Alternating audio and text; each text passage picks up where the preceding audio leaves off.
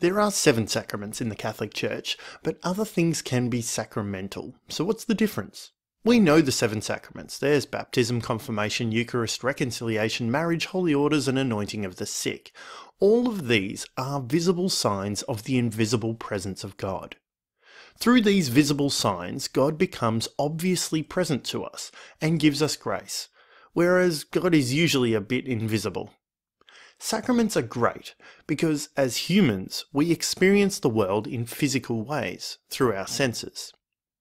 But sometimes we hear other things being described as sacramental. This either describes something used for a sacrament, like sacramental wine, or describes something that has the key characteristic of a sacrament, in that it is a visible sign of the invisible presence of God.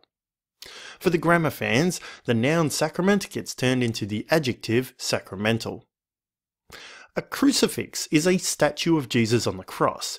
It's described as sacramental because it makes the sacrifice of Christ physically present to us. The church and the people in it are also visible signs of God's presence, so we call them sacramental. Actions of love and mercy towards others can be described as sacramental. When we act out of love, we make God physically present in the world through our actions. People can be described as sacramental in your life also. My mother always made the sacrificial love of God very present in our home, so I would describe her as sacramental too. Consider the ways you see God physically present in your world.